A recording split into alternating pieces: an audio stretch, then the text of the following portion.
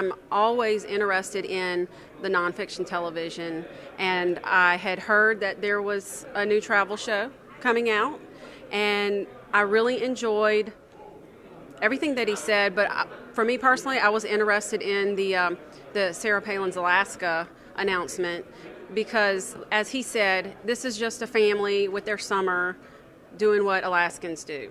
And so for me, as a mom that writes about travel, that shares travel experiences with my readers, I'm glad to be able to share that information with my readers once I get back, to blogging. The first year I attended BlogWorld was in 2008, and I was new to the blogosphere. I'm a travel writer, but I wasn't secure with my online work, and I came here to find out what BlogWorld was all about. Within 3 weeks, my blog traffic just increased from the networking relationships that I made here, from just my mom and friends reading it to everyone that was outside of the travel industry starting to read the blog. So it was a very, very wise investment for me.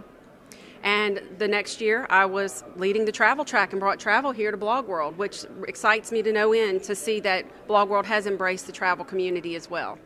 With the travel track sessions, what I tried to do is integrate topics that would be relevant to the community as a whole, that would appeal to beginners, but would also have some information for the advanced users, because it's very easy to see how to be a travel blogger, but what else do you do once you get that blog started? How do you increase your traffic? How do you produce travel video content? And that is one of the sessions that we're having, is how to produce a travel video.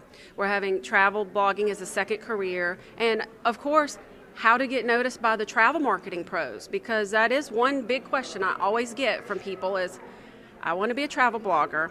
How do I go on a free trip? And that's a big question, and it's a very, very serious answer, that's very extensive.